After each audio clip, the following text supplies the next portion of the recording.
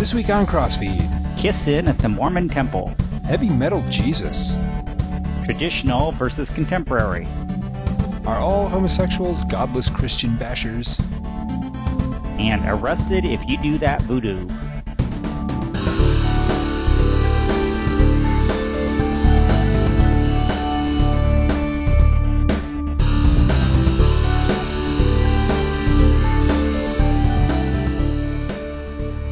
Hello everyone, and welcome to CrossFeed Religious News. I'm Pastor Dale Critchley, pastor of Saint... Oh, I did it again. Okay, let me try that again. Pastor of Shepherd of the Ridge Lutheran Church in North Ridgeville, Ohio, outside of Cleveland. Boy, I wanted to get that right. He doesn't know where he is. Hey, folks, Jim Butler, pastor of St. Luke's Lutheran Church in Dedham, Massachusetts, still. Hasn't changed any. So, hey, it's good to be back with everybody after a month. It's been a month that we've been gone. Yeah. I'm still living in boxes. So I can tell. Because I don't know if it'll show up in the last thing, but I've got, banana boxes behind me. This podcast is brought to you by Dole. So I don't know if I'd worry about the boxes as much as it is the wide open windows there with no curtains over them.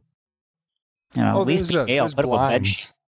Oh, there's blinds. I just put them up because the sun was shining in before. But given that now I'm in the Eastern time zone, just like Jim, it's not as bright.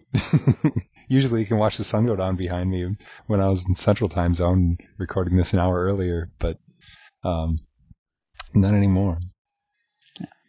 So, well, we congratulate Dale on his new call, and hope that everything goes well for him out there in Ohio. And hopefully, I just got back. My big news was I spent a week at Camp Pine Shore in central Massachusetts, which has been around for a long time in New England. But it originally run by 5 churches. From the National Evangelical Lutheran Synod, which people generally have never heard of. It's a small Finnish body that merged with Missouri Synod back in the early 1960s. And so, very Finnish area. That takes a little bit of getting used to. The head of it, his name's John, but everybody calls him Jussi, which is John in Finnish. And the church up there even has a Finnish service once a month. So, and also there's a bunch of churches up there from the Apostolic Lutheran Church, which is a Finnish body. Okay. So you learn a lot about Finns up there. Anyway, but it was a great camp. The kids want me back, so can't ask for more than that. So where should we start here?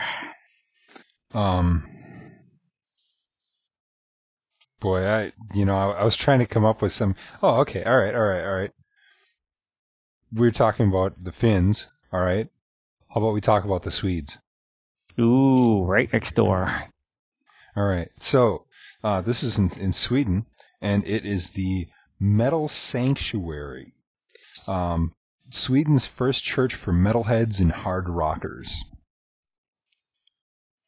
It's open in mid-May, and basically it's a Christian church that's reaching out to people who are into heavy metal music.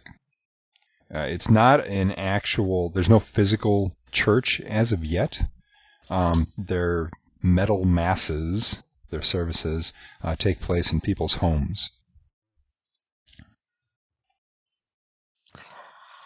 Okay, it wouldn't be a thing that I would be into. But you know what I thought was interesting about this is, again, Sweden is nominally Lutheran. Mm-hmm. You kind of, which means, and of course it was a 98% have no church involvement or something like that. I mean, it's an incredible high number over there. Because it's a state church. I mean, so it was a state church, but, so with that kind of apathy, maybe this is not what I hear this and I'm like, there's probably, but another part of me, Paul says in Philippians, he says, some preach Christ out of envy, some do it for good reason, but what's it matter so long as Christ is preached? And if I have if they're sharing Christ, even if it's something I would never go near, especially in an area where, nobody, that they have beautiful cathedrals, but they're all empty, maybe it's not such a bad thing. Now, they've also developed the Metal Bible, which is a New Testament with testimonials from metalheads describing the positive impact of God, Jesus, and the Bible in their lives, and includes people like Nico McBrain from Iron Maiden and Tommy Aldrich from Whitesnake. Now, I didn't know Tommy Aldrich was a Christian. I knew there were Christians in Iron Maiden because there's a lot of Christian overtones in their music. In fact, they've got in their Live After Death CD, if you look at the back of it, there's this great quote from H.P. Lovecraft. He's actually talking about Cthulhu, but the first time I read it, I went, wow, that sounds really Christian because it's talking about the resurrection.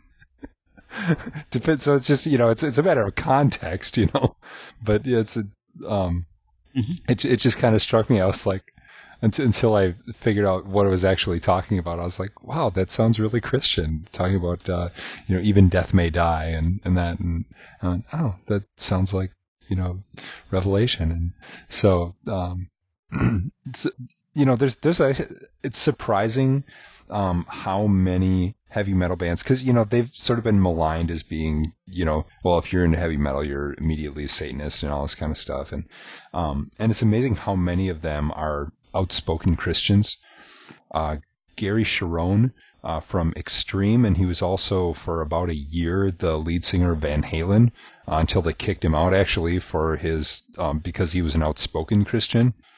But Extreme, if you get a chance to get a hold of some of their older stuff, they're a secular band, but they've got a lot of Christian overtones. In fact, they've got this great song called "Watching Waiting" that is basically told from the point of view of centurion at the foot of the cross, if I remember right. But there's, the Trinity and all kinds of stuff in there. And they've got an anti-abortion song called Rock-a-Bye-Bye. And so he specifically, Gary Cherone, when he was with Van Halen, he started really speaking out against abortion. And but he brought his faith into it too. Not, he wasn't just talking from a kind of a secular standpoint. And the rock and roll world kind of went, what? And and Van Halen's got kind of a party image, and so this really didn't fit with their image, so it didn't last very long. But Twisted Sisters had a lot of sort of at least religious, I don't know if I could really call it Christian, but they sound almost Roman Catholic in a lot of their stuff. Well, in fact, they put out a Christmas album not too long ago.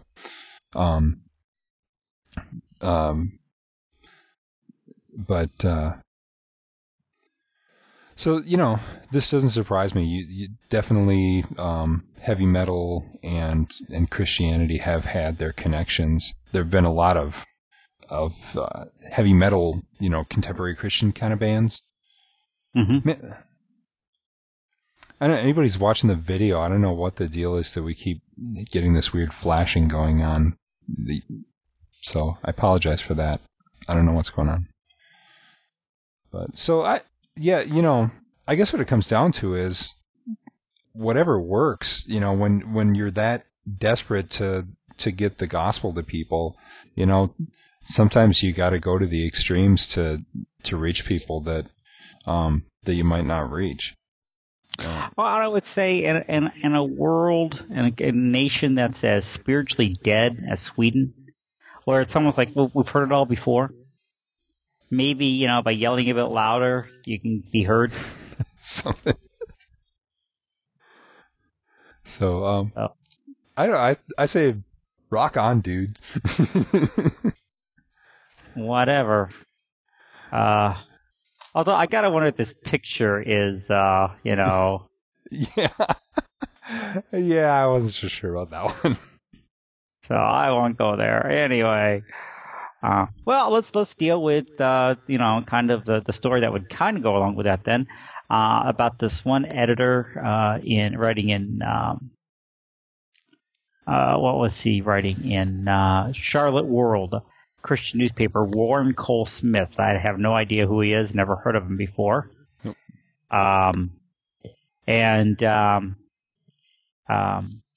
He He's published a book. He says, what?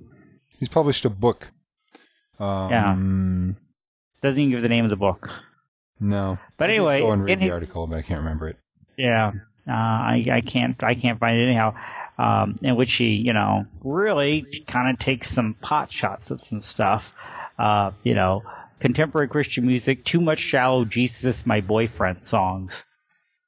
All right. PowerPoint presentation. What? Go ahead. Okay, so he hits on a few points. All right, he talks about contemporary Christian music and the sort of Jesus is my boyfriend songs. He talks about the use of technology, Twitter, PowerPoint, stuff like that in church. And he talks about there was three things. And then Joel Osteen. Oh yeah, Joel Osteen and other sort of megachurch pastors, not specifically megachurch pastors in general, but the ones that are sort of following in Joel Osteen's path. Okay, number one. Contemporary Christian music, in my opinion, follows Sturgeon's law. Which Theodore Sturgeon, famous science fiction writer, once said, 90% of science fiction is crap, but then 90% of everything is crap. So, I mean, you could say that, but it's also true of traditional hymnody. There's a lot of that stuff that is, oh gosh, I walk in the garden alone. The dew is still in the roses, and he walks with me, and he talks with me, and he tells me I am his own. I mean, if that's not pure enthusiasm, I don't know what is. I mean, they're talking about Jesus is my boyfriend. That's, we're sitting there holding hands, I guess. I don't know. I mean, it's the same type of stuff. Mm-hmm. So, yeah. I mean, it's in the garden for the emo crowd, One of the kids told me at camp, every time I meet a guy, he's either emo or gay. I just love that line. Anyway, yeah, so, okay. Okay, it's interesting because he completely says, you see the PowerPoint presentation, projection systems, but you got to spend an hour looking to find a cross or an altar. In 20 years, we've almost completely discarded the historic symbols of Christianity. And the sad thing is, he's not only right, but although you're evangelical, buddy, you're from a Reformed tradition. That was Calvin, okay? Go back. Calvin didn't want an altar, and he didn't want a cross either. So go back to your forebearer there. But yeah, he's actually Presbyterian. So yeah, he's really Calvinist. Yeah. But part of the issue is that was done deliberately. I mean, by some of them. Bill Hybels deliberately did away with the cross. And deliberately went to an auditorium, a church that looks like an auditorium, not like a church. Yeah, so it's not. This is no coincidence here. Now, and this is interesting. He talks about, and this is in the article that he talking about the book. He talks about Twitter. Now, and I think you hear about people twittering in church where they send notes to the pastor. I've seen people that I mentioned before on the show where they sort of take notes on the sermon via Twitter so that anybody that's not there can get a summary of the sermon that way. They kind of hit the highlights, and which I always thought was kind of a good outreach kind of thing. But he says, if you're doing Twitter and that you're becoming a audience and not actively involved. And I thought, I don't know, that sounds pretty actively involved. I'm not sure that I've got mixed feelings about the whole using Twitter in church and stuff like that, and I can definitely see it distracting other people. You know, you just imagine you're sitting there and the guy in front of you is sitting there, you know, with his BlackBerry or his iPhone or something like that, and it's like, hey, pay attention. It's like, well, yeah, he really is, you know, but it's just not, you know. I've known other people that take notes, you know, during church, and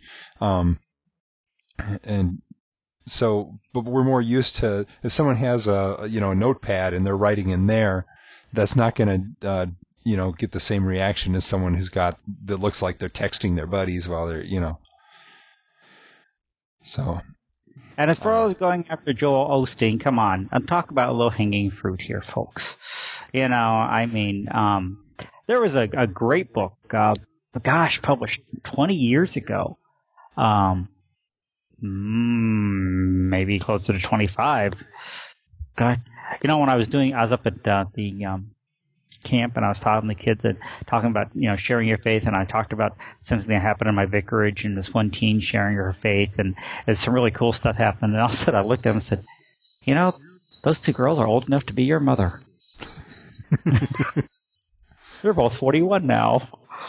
God, do I feel old. Anyway, so... Yeah, your gray hair is showing, Jim. Especially the mustache. But a friend of mine, Michael Horton, wrote, who, you know, head of Reformation Today, wrote a great book back in the 1980s called The Agony of Deceit, in which he was already going after some of these, you know, which is Austin is, the triumphalistic, follow these 7 rules, you have a great life, great money, God gives you everything stuff. I mean, that's been around forever, though. Kenneth Copeland, all those, you know, Oral Roberts, all those guys were into that. It's the same theology. It hasn't changed. Osteen just happens to be a little bit slicker about it. That's all. Yeah, he's got the biggest church in the country.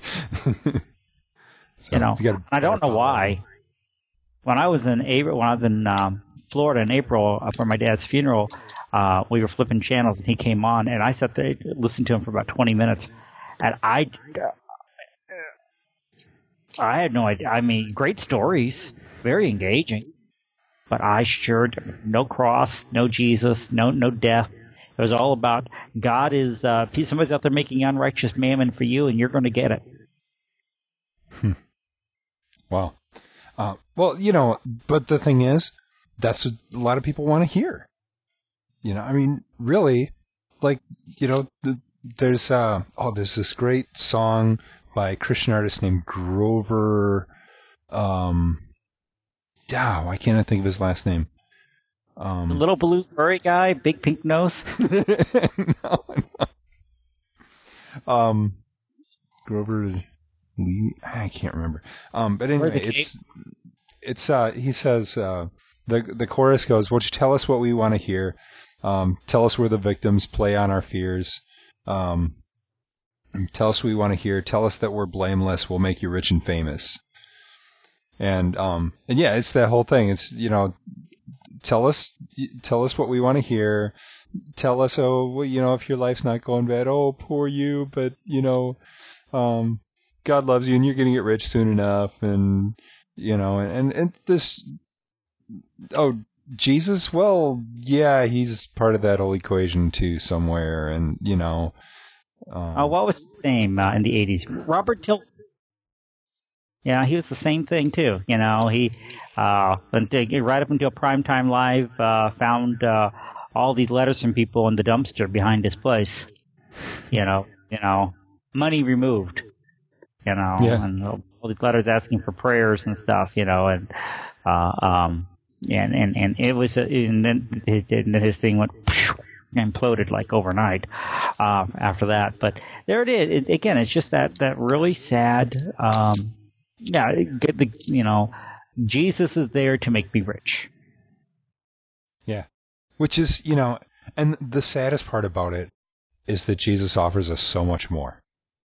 You know, that you know, I mean, this is what today I was preaching on Jesus calming or walking across the water.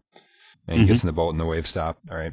And right before that, was the feeding of the 5,000. And the people wanted to make him their king because he fed them. He filled their bellies. And for most of these people, it was probably the first time in their lives that they'd ever had a full belly. So, woohoo, hey, he's going to give us bread, all right? And that's Joel Osteen's message. He's going to give you bread, the green paper kind. And so, but Jesus, dispersed the crowds, told the disciples, get out of here, because that's not why he came, all right? He came because we need so much more than that. We need a cure for death. We need forgiveness of sins. He came to bring us that stuff, all right?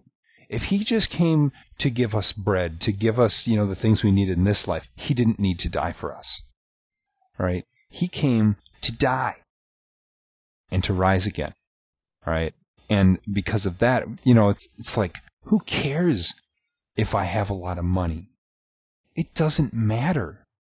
Who cares, if I'm struggling financially, all right? Yeah, it makes my life more difficult, but I've got the resurrection to look forward to. And that's going to make all this a moot point. So just hang in there until then. It's the solution to every problem. But no, instead, let's focus on the on just this paltry little thing. Money. Big deal. Right. Well, especially if you look at today's second reading from Ephesians, my favorite writings there. Paul says, God is able to do far more abundantly than all we can think or imagine. Wow, dream or imagine. Think about that for a second. Money's part of this world. His part of stuff that's going to pass away. So God is much greater than that. So yeah, that's all that word faith stuff. And by the way, Joel Osteen was part of his father hung out with Kenneth Hagin and Oral Roberts and Robert Tilton. So all those guys who are into that kind of stuff. So yeah, this is all part of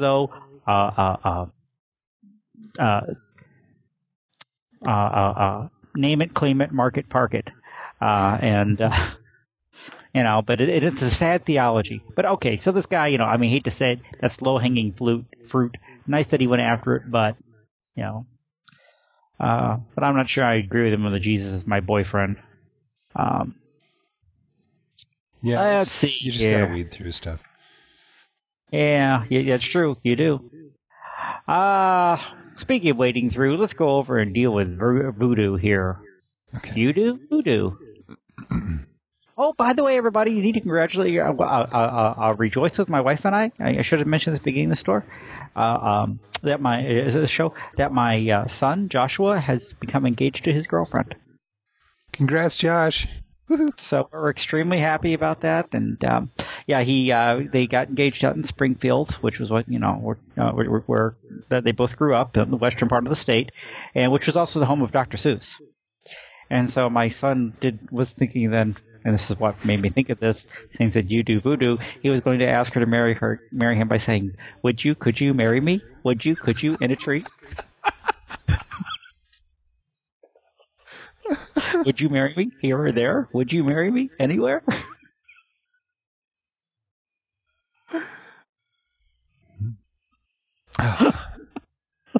So... Well, we have a different sense of humor, so here it is. Voodoo. Would you voodoo? Voodoo. So she agreed to marry him, even knowing who her father-in-law would be. Yes, even. Wow, Josh, she must really love you.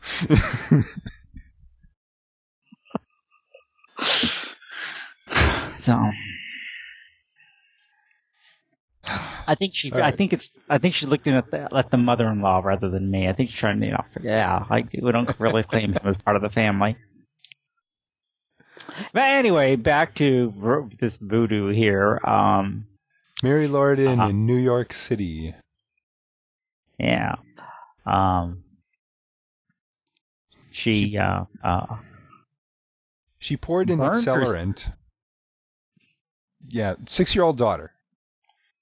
She poured some sort of accelerant, so I don't know, gas or lighter fluid or something like that, over her daughter during a Haitian practice known as Loa, and made her stand naked in a ring of fire, engulfing her in flames.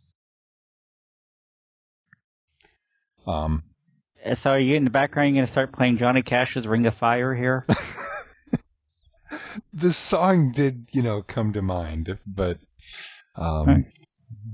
I don't think that's what he had in mind with this song. Yeah, and then this woman and the girl's grandmother, washed her and put her to bed, even though she had, apparently third-degree burns over 25% of her body, that they were life-threatening.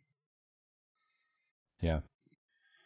So she's in jail on assault and child endangerment, and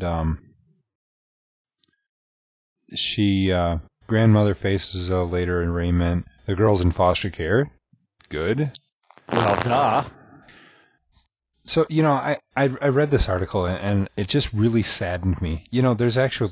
You look at the stuff in the Old Testament that talks about don't make your children pass through the fire, which is a reference to the Moloch cult. If anybody wants to look that up, you can learn more about it. Some of the Baals and that.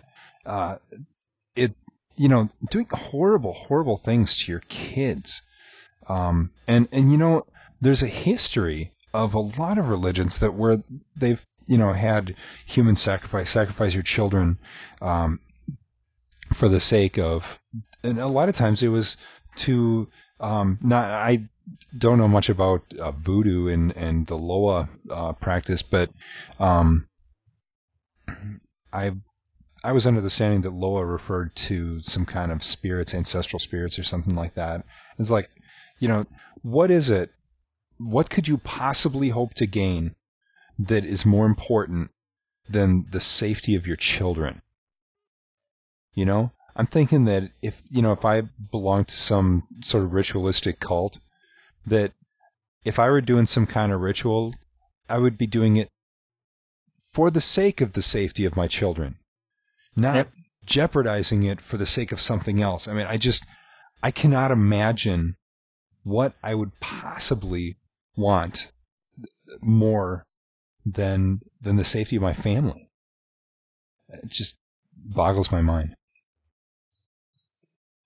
But, at the same time, this is that whole problem that, all right, however you define salvation or meeting your goals or needs or whatever, there's something you got to do. And it's got to be something extreme. And I don't know. This is just frightening. You're right. It's pure, idol worship, and it goes right back, like you said, I mean, I don't know. I don't even know what to say. Slap the mother upside the head, I'm all for freedom of religion, but, obviously those laws, we have laws in place where when your freedom infringes on somebody else's safety or well-being, that, then you've just given up that right. And I just, you look at, I'm looking at this and saying, why would anyone even want to be a part of this? How, and I mean, but then again, the grandmother's involved, she was born and raised in this. Right. But this is voodoo. Voodoo is all about, again, controlling the gods and the goddesses. Yep. Yeah, it's controlling them. It's really hard, to talk to people. But then again, you look at Native black magic. Yeah, but Native American, American Indian, whatever term you want to use, most of their religious practices were the same sort of thing. A lot of the Middle Eastern cults were this kind of thing. Even Hinduism is a lot of that. Well, all pagan religions are all about controlling the gods and the goddesses to get them to do what you want. That's why Jesus was saying, don't pray like the pagans do, who think they're going to be heard by their babbling, by their many words, because it's all about saying the right words, controlling the gods and the goddesses, and controlling them, or by a spell getting them to do what you want. I mean, that's what voodoo is all about. It's the same type of thing, only on a slightly different level. In this case, being very much black magic. But, now, what, poor kid has to do with that? I don't know. But these gods and goddesses, I mean, the gods, false gods always demand a sacrifice. Idols always demand a sacrifice. Yeah. Problem is, the ultimate sacrifice has already been made. Right.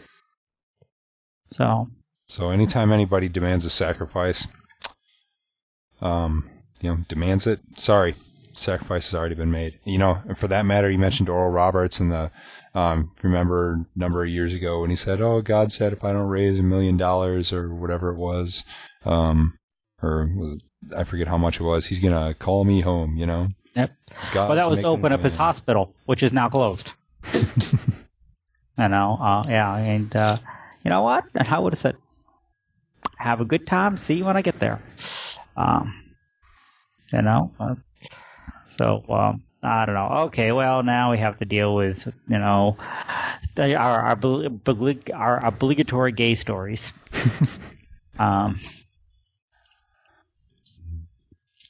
Which one do you want to deal with first? Well, let's deal with George Barna first. Okay.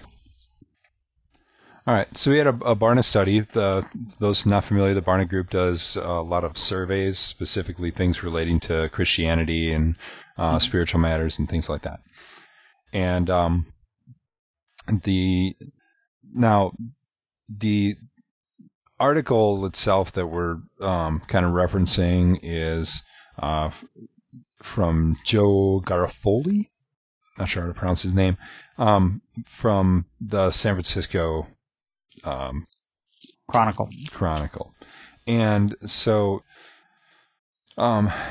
he's, this is a blog article, and so he definitely, you can see his bias, and it's kind of what you'd expect coming from San Francisco, but if you'll excuse a little stereotyping, but he fits the mold. So, but he quotes Barna saying, people who portray gay adults as godless, hedonistic Christian bashers are not working with the facts. A substantial majority of gays cite their faith as a central facet of their life, consider themselves to be Christian, and claim to have some type of meaningful personal commitment to Jesus Christ active in their life today. It's interesting to see that most homosexuals who have some history within the Christian church have rejected Orthodox biblical teachings and principles, but in many cases to nearly the same degree that the heterosexual Christian population has rejected those same teachings and principles. Although there are clearly some substantial differences in the religious beliefs and practices of the straight and gay populations, there may be less of a spiritual gap between straights and gays than many Americans would assume. All right. Although, while 7 out of every 10 heterosexuals, 71% have an orthodox biblical perception of God, just 43% of homosexuals do. In fact, an equal percentage possess a pantheistic view about the deity. Which is pretty major difference right there. Right. I mean, okay. I mean, the fact, though, that there is like the Metropolitan Community Church, which, claims to be Christian and gay, the fact that, some churches, the LCA, the Episcopalians, most liberal churches have a strong outreach to homosexuals. I mean, Gene Robinson up in New Hampshire, partnered gay man as bishop. Okay, this does not surprise me. Mm-hmm. Nor does it surprise me though that there's they're not all not all that orthodox, but kind of the same percentage as the straight population. Well, yeah, and they're all members of the same churches. Go figure. Yeah. So, says heterosexuals are twice as likely as homosexuals to strongly agree that the Bible is totally accurate in all its principles that it teaches. That, and the thing is, that's actually a huge difference. And because once and I was talking to a conservative Methodist about this week, and we agreed that, once you throw away the Bible, or at least sort of pick and choose what you like from it, all bets are off. And, so if you don't like the parts that say that homosexuality is sin, and talk about, the blessings that God has for us in His definition of marriage, if you don't want that, then, you can do whatever you want. But if you're going to throw that out, what's to stop you from throwing out the cross? Well, what you're doing, of course, is you're putting yourself over Scripture. Yep. And, telling God what He should think. And it goes right back to Genesis. Mm-hmm. Did God really say? Boy, we haven't really come very far in a few thousand years. Somebody once said there's no such thing as new heresy, just recycled old ones. That's pretty much true, too. Yeah, so same thing here. No new sin, just recycled old sin. Satan is obviously very green. He keeps recycling the same stuff. Well, that's all right. I have the same problem, though. I just keep recycling the Word of God and, using it over and over. So in my sermons and teaching and everything. So I've never, really come up with anything new. It's the same old stuff. So it's true. You got to read his sermons, folks. It's the same one week after week. You read it at the same time. I think you wrote it somewhere like his first year seminary and just, hasn't changed it since. I just changed the title each week. Nobody's listening anyway, so nobody's noticed yet. So. That's why you have to change churches every so often. After a while they catch on to the trick and it's time to move on. So I thought that was an interesting quote here. Is from Pastor Samuel Chu of California Faith for Equality. He says, our faith-based values require us to love our neighbor as ourselves. Gay and lesbian people are our neighbors. They should be able to enjoy the dignity, respect, and commitment that come with marriage. All right. Up until that last part, I agree with him 100%. In fact, I would say I agree with all of it. Okay? But within God's parameters. Because the reality is that loving someone doesn't necessarily mean giving them what they want. If you want that, go to Joel Osteen's church, all right? But, the reality is sometimes you got to call sin a sin. Sometimes you got to say, look, this isn't right, but you know what? This is a sin that Jesus died for.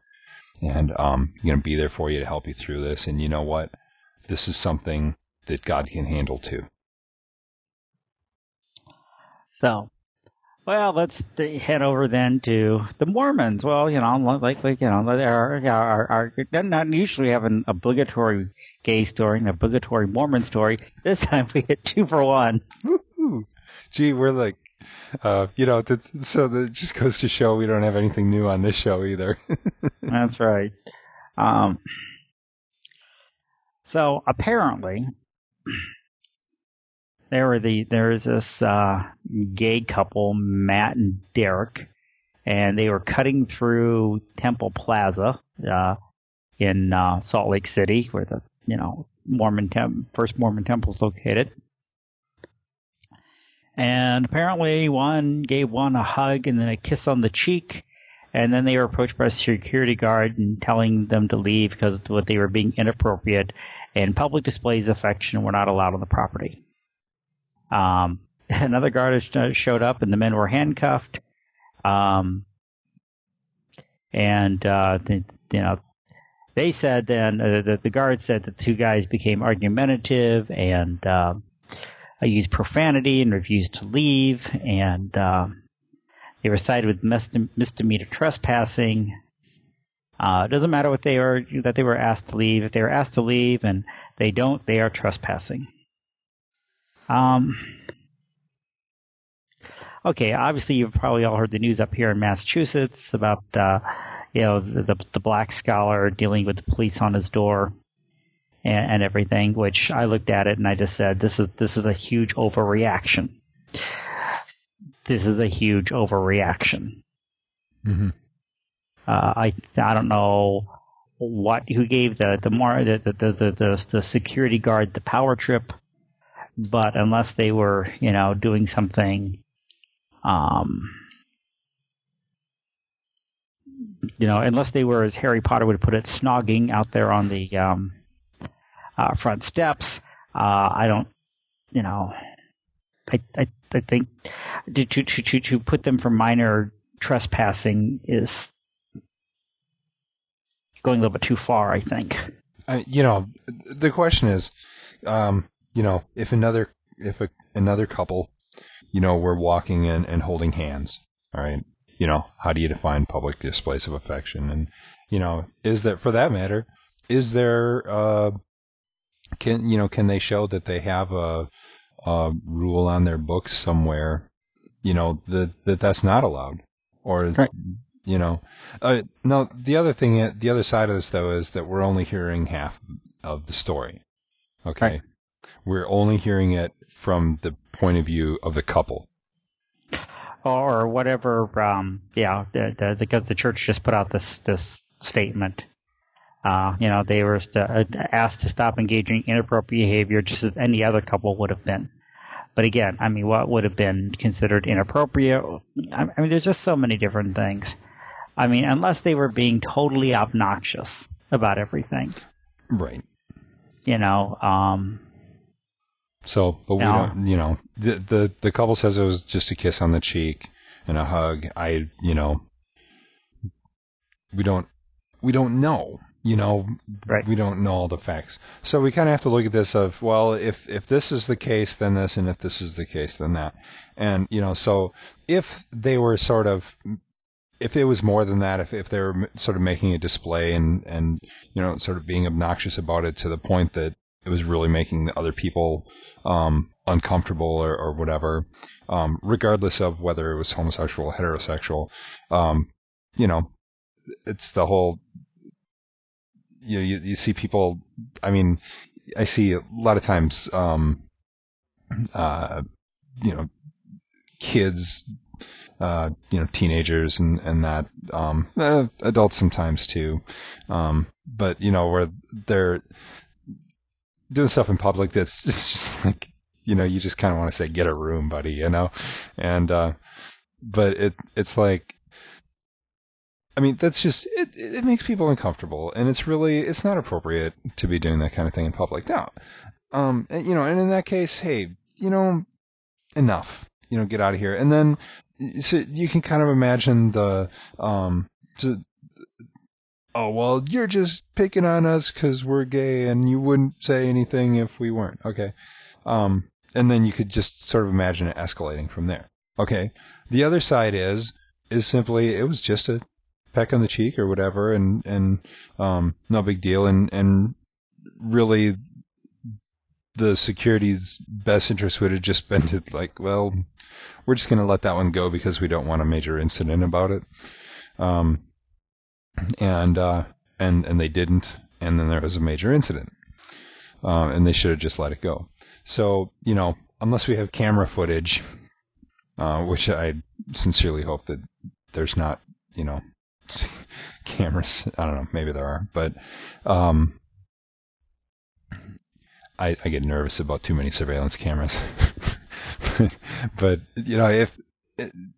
unless there's some kind of proof one way or the other, it's sort of one guy's word against the other, and it's kind of a mess. But then this is sort of exploded, though, because then it was followed by actually two, I think so far, kiss-ins, where couples, both homosexual and heterosexual, are coming onto the property and kissing.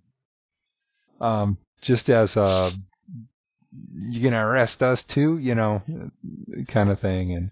And so, like I said, might as well make it get overly excited about the whole thing. Yeah. This is on the one hand, you talk about the that event at Harvard. On the one hand, they blew it out of proportion, and then you have the president who admitted that he didn't have all the facts, and then he spoke on it anyway, which really I didn't think was very wise either. But then he sort of turns it into this whole racial profiling thing, and you don't know if that was the case or not. But what are you doing then? You're profiling whites to say that they're all racist. Mm-hmm. But now hold on a minute here. That's completely hypocritical. So I don't know. I don't get it.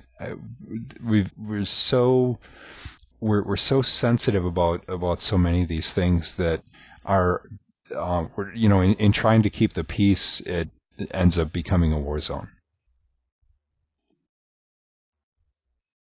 So, yep.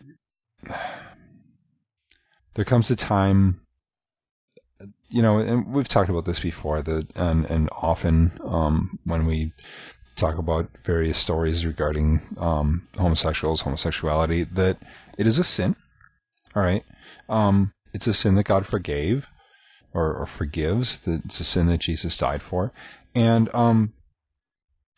yes, it's a harmful thing, no matter what people tell you, and but at the same time, it's how would they if it was a heterosexual couple that's not married or whatever, or engaging in some other sort of sin, how would they react the same way? And we need to understand that to God, sin is sin, and obviously on earth, not all sins are equal. If I murder somebody, obviously the penalty is going to be different than if I, kiss somebody in an inappropriate public place. But I don't know. For some reason, certain sexual sins that really should be about on the same level are treated differently. Heterosexual promiscuity is seen as not as bad as homosexuality, and I really question that. We talked in a previous episode, boy, was it just last time, about pornography versus homosexuality and which one is really doing more damage to marriage in the United States. So, I think it's important to keep some perspective about these things. So, you won't see me attending any kiss-ins anytime soon. I don't think you'll see me there either. But now we had some feedback from George while we were on break. You want to share that? Yep. In a note from George, he said, thanks for viewing the backside of Mount Rushmore. Incidentally, as someone pointed out to me, Mount Rushmore is pretty far south of Canada. It's sad that in most U.S. Lutheran churches, the evangelism committee just refused to do real evangelism that's going out and knocking on doors and telling people about the love of Jesus. My home congregation in the Roxborough section of Philadelphia is now an MRI center because of the Lutherans not doing real evangelism. My prayers are with you. Keep on preaching the gospel via the internet. God bless. Thanks, George, for the note. The whole evangelism thing, I've been thinking about this a lot lately, actually, especially the whole door-to-door thing. And, I really think that the door-to-door evangelism, at least as it's, frankly, practiced now by the Mormons and Jehovah's Witnesses, and even the Mormons are kind of getting away from it a little bit. They're still doing it, but not as much. I think that it's kind of moving to be a thing of the past, and maybe by necessity to some degree. I think you can still do it. I think there are better ways to do evangelism in your community, because nowadays people are just you go knock on their door and especially, and I'm thinking about come to think of it, I'm thinking about both the the small rural community where I was and the much larger community that I'm in now. People are suspicious. They don't want to be bothered in their home and things like that. And I think what we really need to do nowadays, there was a time for that. But nowadays, it's really about establishing relationships, about having a reason to go and knock on somebody's door, to say, oh, hey, your kid's attending our church's preschool, and so I just wanted to stop in and see how you're doing, or there's a million different things you can do to somehow find a connection with people, and then go talk to them, and then they'll be much more willing to listen to what you have to say, because otherwise it's like, you're just treating me like a merit badge, and even though that's not your intent, that's sometimes how it comes across. And but if you can have some kind of connection with them, and that means having it can mean having some sort of community events at your church, or even, it doesn't have to be at your church either. It can be, you can use a local library conference room, or depending what you're doing, or rent out a hall somewhere, or who knows. Maybe that's what you need to do sometimes, just to because people might not come to your church, might be willing to attend an event that's not at the church, maybe even out in the park or whatever. And you advertise it as this is some sort of community thing, and if you want to put your church's name on it, sponsored by, it's probably not a bad idea. But to sort of send the message, we're here, we're all about the community, we want to take care of our community and stuff like that. And people see that and they go, oh, that's kind of cool, and then they'll be more willing to listen to you, and then you can share the message. But it's really what it is. It's not like a bait and switch. It's just being honest about who you are and showing people who you are. Mm-hmm. So, but I would say that doing the door-to-door thing is better than nothing. So if that's the only thing you're doing, it's better than doing nothing at all. And if churches are doing it, I mean, I wouldn't discourage them from doing it, but I would encourage them to, to do other things too. Anything else we need to talk about? No, I think we got it. Thanks, everybody, especially those who are subscribed and stayed subscribed. And thanks for your patience while we were transitioning. We just actually couldn't even do this last week. We still didn't have decent internet in the house. We had some problems with the wireless setup, but hopefully, I don't know if the picture quality is better now than it was. Maybe if somebody that watches the video can comment on that, I'd love to hear from you what you think, because we have much faster internet now here, than about 10 times as fast as what we had before. So it's been a real pleasant thing for us, and I think it hopefully it's going to help out here. Again, I apologize for the kind of video going out thing. I'm not sure what is going on with that. I'm guessing it's some kind of Skype glitch. So, but thanks everybody for tuning in. Shout out to anybody that's from the Cleveland area that's watching us. I'm doing a study on angels right now. Sunday mornings at 9 o'clock. Stop by and would love to see you. And you can. Our church doesn't have a website yet, but we're working on it. And so I'll once we get it up, I'll mention it on the show. Also, anybody that's watching this on any of the video sharing sites, YouTube or anywhere else, I'm going to see if I can post this up on some of the local Cleveland video sharing areas too. And so if you're watching this on one of those, you can go over to crossfeednews.com/podcast. And you can watch this in much higher quality, and there's also information there about subscribing to the show so that when new episodes come out, you can get it. If you're listening to the audio and not watching the video, this is available in both formats, and so all the information is on that same page to find it in whatever format you want to find it. And so we welcome your feedback. You can send us an email like George did at podcast@crossfeednews.com. So thanks everybody for tuning in, and we'll see you again, God willing, next week. Take care. God bless.